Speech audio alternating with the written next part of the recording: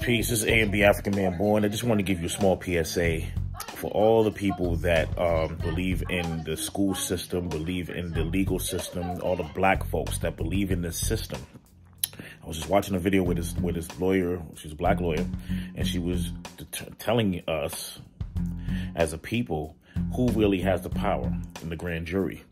Now, I've been saying this shit for like 20 years, but nobody listens to me. And since y'all don't listen, you can go check the video out. I think I shared it on my Facebook. Oh, no, it's on Instagram. So when you understand that the prosecutors control the grand jury and the judges control the prosecutors, right? And the actual system controls the judges, you know what I mean?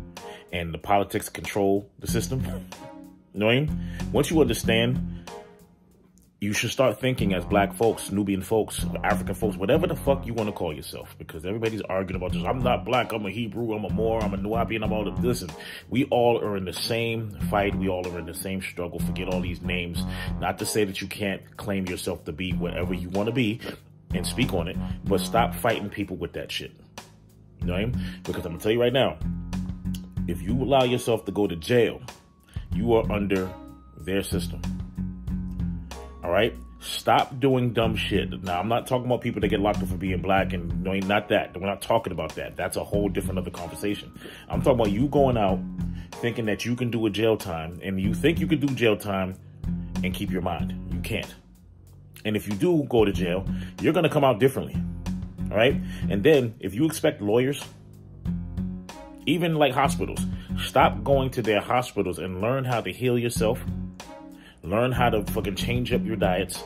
Learn how to do all these things yourself and connect with those that are doing the same, because they are fucking not going to be light on your ass. And the reason why they're doing that is because Nubian folks are the supreme beings of the world. They know that. You know what I'm saying?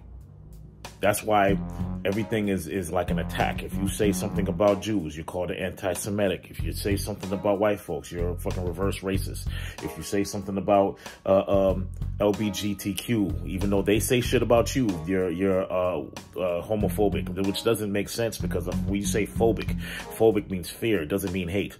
But because stupid people create stupid, what do they call it? It's like PC. Politically correctness, when they create these things, right? And nobody questions them. This is what it is. You're a homophobe. Okay, well, if I'm a homophobe, that means I'm afraid of homosexuals. But to be a homosexual just means man's sexuality.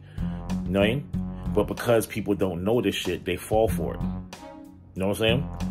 And when you get into these fights with people, you don't get it.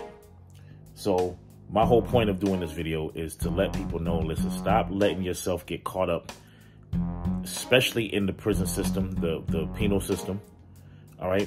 There's money behind that. There's a system behind that you're not ready for. And lawyers are studying full-time, black lawyers, only to get fucked over after achieving degrees and success. They go into these places and they still can't fight for their own people, because the system is set up to put us under. All right? That's my PSA for today. All right? Peace.